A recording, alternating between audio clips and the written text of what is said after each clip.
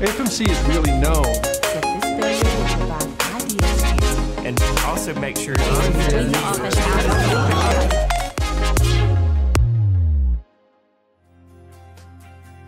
Thank you for joining us for this episode of AFMC TV. I'm Robin Ledbetter, and I'm here today with Rachel Sizemore. Thanks so much for joining us, Rachel. Happy to be here. And Rachel is the director in the Office of Oral Health, so it's Dr. Sizemore, correct? Yes, that's correct.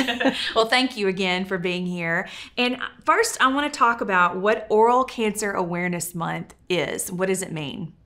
Yeah, well, this month is really a great time to reflect on the types of cancers that are present in the population.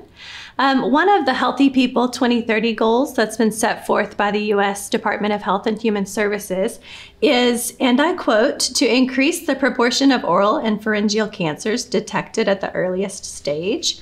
So refreshing our knowledge about the risk factors, signs, and symptoms of these cancers is a great thing to do this month. It is, and not just for dentists. Correct. Right? Yeah, absolutely. So what can a provider look for to identify abnormal or cancerous growth in the mouth? So typically, concerning lesions are going to present as red, white, or red and white. But really anything that looks out of place, meaning its color or consistency is different than the texture around it on the oral mucosa, would be a good reason to refer to an oral health professional for further investigation or to an oral surgeon for biopsy. Another tip for medical providers is that malignant oral cancers are typically found on the floor of the mouth or on the lateral tongue. So oftentimes as dentists, what we'll do is actually take a 2x2 square of gauze and pull the tongue out and look down both sides. If you happen to notice something on the lateral tongue, that would be a warning sign to send for further investigation. Interesting. Well, what are some of the risk factors for oral cancer?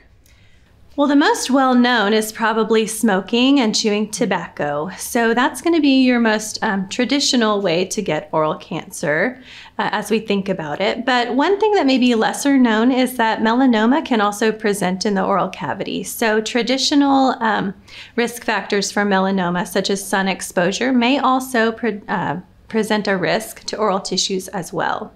One of the most pressing risk factors for oral cancers right now is oral infection with human papillomavirus, or HPV. So this viral infection can lead to oropharyngeal cancer, which is currently the most common HPV-related cancer in Arkansas. In Arkansas? Yes. Wow. Mm-hmm. So what does that affect? What does oropharyngeal cancer affect? Mm-hmm. Well, an easier way to name it may be throat cancer, but it's important to realize that both men and women can contract HPV-related oropharyngeal cancer. But in Arkansas, men are diagnosed 4 times more frequently than women.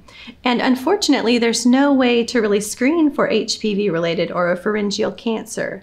So when it's diagnosed, it's often in a more advanced stage by that time. What are the signs and symptoms? Some signs like unexplained hoarseness or sore throat without an obvious cause can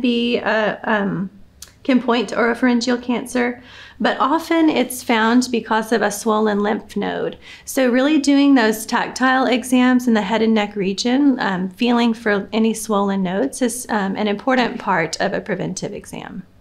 So tell me about the HPV vaccination and why is that important for boys and girls? So because there is no screening mechanism for HPV-related oropharyngeal cancer, and there's no screening at all for men when it comes to HPV infection, prevention is really critical. And thankfully, there is a vaccine available to prevent HPV infection, which in turn effectively prevents a large percentage of HPV-related oropharyngeal cancers. The vaccine is recommended for anyone 9 to 26, but individuals can be vaccinated all the way up to age 45 with shared clinical decision-making. And Arkansas has some vaccination hesitancy, so why is this important? Yeah, what's important to remember is that HPV vaccination boasts what other vaccines can't at this point, and that is cancer prevention. So if we can help patients really understand and if they're under 18, help their parents understand the serious ramifications that can be prevented with a simple vaccination series, that'll go a long way to promoting public health and cancer prevention. Excellent. Well, thank you so much, Dr. Sizemore, for joining me today. Really important information. I've learned a lot, not only to get my dental exam scheduled and ready to go, but to pay attention to the signs. Thank you. Yeah. Thank you. Well, that's it for this edition of AFMC TV. Thanks for watching and have a great day.